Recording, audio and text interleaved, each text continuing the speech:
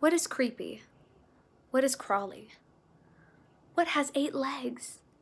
What do you swallow almost every night if you're a mouth breather? Spiders.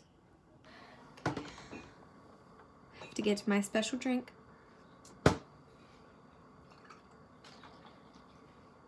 Starbucks Frappuccino in a glass bottle. Not a sponsor. Probably will never be a sponsor. Okay. Cheers. Okay, I found a website. It is called 8 Strange But True Spider Facts. These glasses do not have lenses. I don't know where my other glasses went that do. So we're gonna burn my eyeballs today. Okay, number 1. Some male spiders just want to be eaten. I'm scared. Black widows are known for cannibalizing their mates, but this doesn't actually happen all the time. The exception seems to be the red widow, where the male force feeds himself to the female by placing himself into her mandibles. If she spits him out, so to speak, he will keep placing himself there until she eventually eats them.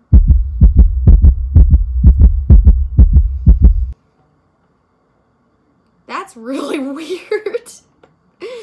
Okay, number 2. Spiders can see what we cannot. Certain species of salticids, jumping spiders, can see into spectrums we humans can't. A few have been shown to be able to see both UVA and UVB light. That's very cool. That's what all those eyes are for, guys. There's so many eyes on them. Okay, number 3. Some tarantulas fling hair at predators. Okay, that one's kind of funny. New World tarantulas are capable of flinging off tiny, irritating hairs known as urticating hairs to deter potential predators, similar to the porcupine using its quills as a defense. I wish I could fling my hairs off at someone I didn't like. Okay, number 4. Spiders can work together. While most spiders are solitary animals, there are some that form communities, building large communal cobwebs. Colonies can number in the thousands of individuals, and they will work together to incapacitate prey trapped in their webs and share the harvest with each other. That's so sweet, like a big family. There's a lot of them. Number 5. Spiders can go fishing. There are some ingenious ways spiders use to capture prey. For instance, the ogre-faced spider weaves a net between its front legs and then dangles above places where prey are likely to pass through. By using its web like a net, it scoops up the hapless prey.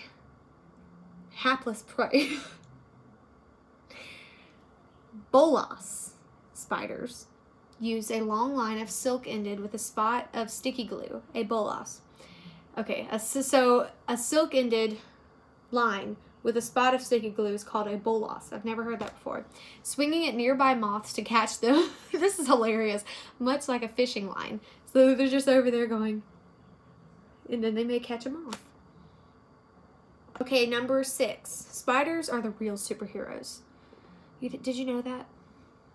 For its weight, spider web silk is actually stronger and tougher than steel. What are we using steel for? Let's figure out how to use spider webs. Okay, number 7. Ants can be spiders in disguise.